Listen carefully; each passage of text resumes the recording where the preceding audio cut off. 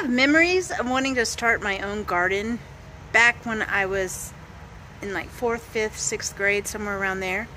I actually went out to the garage at my mom's house and got the garden hoe and a shovel and I don't know, some other tools.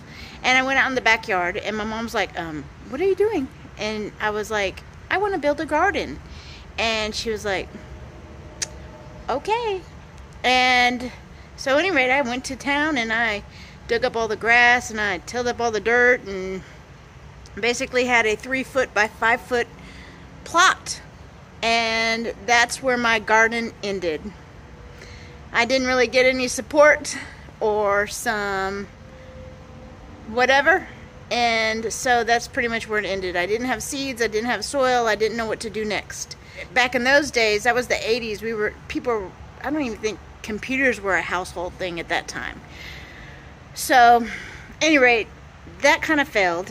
A few years went by and my mom got me some watermelon seeds, and I had a little pot and I planted the little watermelon seeds, and I got a nice little softball watermelon growing, and I was so proud of it, and I was tending to it and everything. And then I went on vacation and I told the neighbor, just come in the backyard and make sure it doesn't need water. I come back from vacation and my little watermelon is gone. And I was like, what happened to my watermelon? And then the girl that I had asked to water my plant for me while we were gone says, oh, my brother, he threw it against the wall. I was so mad. So throughout my childhood, I have had the interest and the desire to grow my own food. And when I got into the trucking industry, I really didn't have the outlet or the ability or the wherewithal. Prior to trucking, I was in an apartment and I think I grew an ivy, and that was it. So as I've been in trucking so many years, I'm kind of to the point where I'm like, what if I can't grow anything? That would be kind of a sad thing, right? But you see people all over the internet growing things. So I just know, in this little truck driving thumb of mine, it might be turning green eventually, maybe. So this experiment that I did in this video was kind of a test to see if I could actually grow something. If I can grow grass and remove the weeds from the top level of our property and actually grow grass and get it to grow, then I just might have a green thumb after all.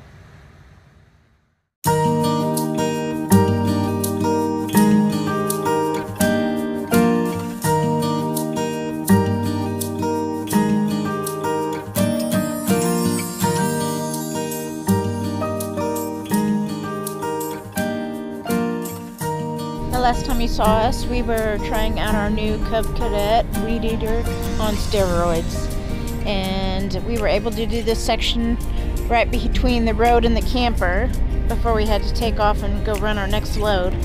When we returned, we were excited to get to work on our yard. I was on the mission to be able to grow grass. So Michael went ahead and cut down all the weeds. For the most part, we left the weeds just lying where they are to help kind of just go back to the earth. And I took the moment to collect some green for my compost. We did most of the upper area with the Cub Cadet, our weed eater on steroids. And for the most part, it turned out pretty good. It was easy to push on the uneven terrain. And we were able to get most of the area, but we did have some problems with missing spots and having kind of an uneven cut. Plus, we wanted to get the stuff that was cut kind of mulched up. So we splurged and we got a Craftsman self-propelled gasoline lawnmower. It's got the larger wheels, which is easier to push on the uneven terrain. And it also was going to be good for mulching up all of the weeds that we cut down. So Michael found that it was a lot easier to push that because it helped to navigate over the hills and stuff like that. Michael's mowing the lawn so that we can lay down more grass seed. We bought a 50-pound bag of grass seed.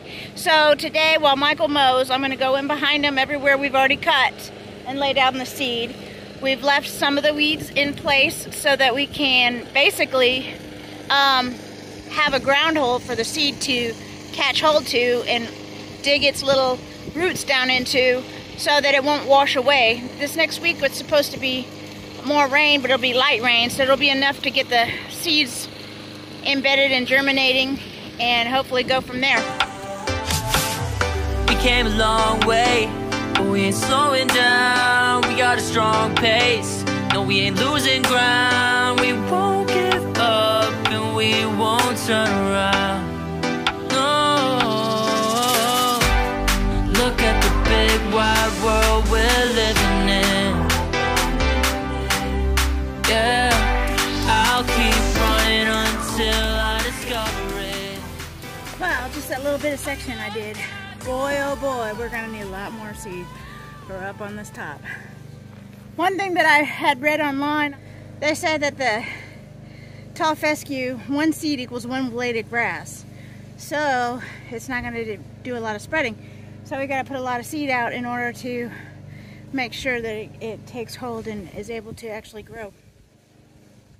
So I have done the whole 50-pound bag of grass seed in all the area and behind me and in front of me, seeded.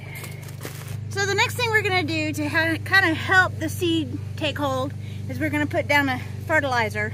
And since we have so much weed that we're not gonna tear down, we're gonna try to congregate the bugs and the weeds to certain areas. So in the tops portion where the dogs like to play, we don't want to have to worry about ticks. We don't want our company to come over and get infested with ticks. So we're going to put down an insecticide granule into the grass, and it's going to kill all the bad pests, so to speak. Now I know some people are against that, and you know, you do what you have to do at your home that makes you feel comfortable, but for us, with our dogs, there's nothing worse than laying in bed, getting checked for ticks, and your dog jumps up on the bed and then you find a tick climbing on you. It's gross. It just, ugh. Also, we're gonna lay down a grass fertilizer that will help repel the weeds from this area. And then that way, the areas that we're not mowing, the bugs and the weeds can grow over there. As you can see, I mean, we've got 25 acres of greenness and lots of weeds. And those weeds will actually grow to be 5 feet tall. So part of it we're going to keep, and part of it we're going to mow down. Especially where the dogs like to play is where we're going to mow down. So the lawn fertilizer we chose to go with this season is the Sta-Green 3 Extreme Action Lawn Care. Kills and prevents the crabgrass, the existing weeds, which we know dandelions are good weeds, but we're going to just kill them off on the top portion and let them grow everywhere else on our 25 acres. And then it's going to feed our lawn. So hopefully we can get our grass growing this summer, and then we don't have to worry about using this in the future for weed control. One of the best reasons why to keep the grass clean and cut down short and the weeds under control is keeps the ticks away, number one. Number two, it keeps the pests away, so you don't have to worry about snakes hiding in the grass, and then our dog stepping on a cottonmouth or copperhead, and you know, those are things that we have to concern ourselves with here in the Ozarks. Now that I've got the grass seed down, we don't have a lot of soil up here. It pretty much gets washed down, and that's part of the reason why we want to get grass growing and keep some of the weeds at least cut down and under control so that we can start to build our soil. And also, instead of bagging up all of our grass shed cuttings, we're just leaving them down, and then that hopefully will turn to soil in time as it degrades and deteriorates and whatever. So, at any rate, it's a process.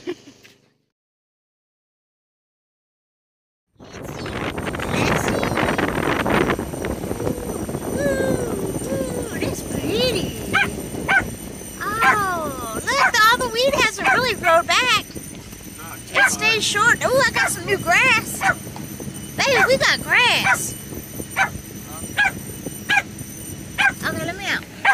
Look, we got grass, babe. Look it, we got grass. We got grass. Huh?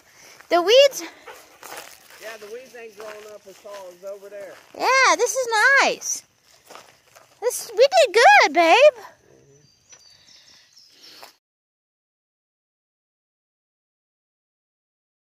At any rate, this is the process we took. So, enjoy the video. Give it a thumbs up. Give it a thumbs down if you didn't really like it. And leave me some comments down below and let me know what you would do differently or what you recommend that I should do in the future.